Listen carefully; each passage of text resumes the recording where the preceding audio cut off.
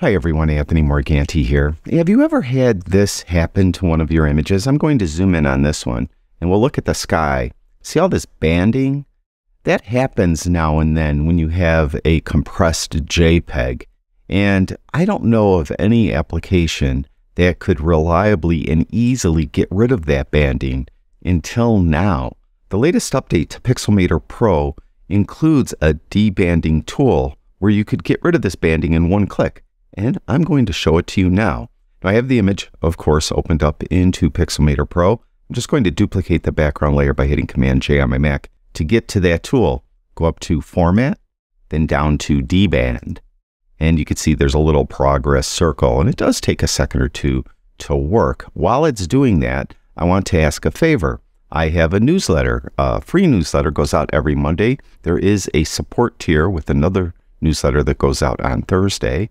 And that support tier also includes an occasional podcast and a chat room. I'd be honored, though, if you would subscribe at least to that free newsletter. In the description below this video will be a link to this webpage. Just pop your email in here and you'll be subscribing. All right, we're just about finished. And you can see 99% and 100%. Okay, now we got this comparison side-by-side view. But I purposely duplicated the background layer so that we could see before-afters. Now, just this wide view, there's the after, and there's the before. There's the after, and there's the before. Let's zoom in. Let's get a look at that sky again. Okay, this is the before, after, before, after. One more time for the people in the back.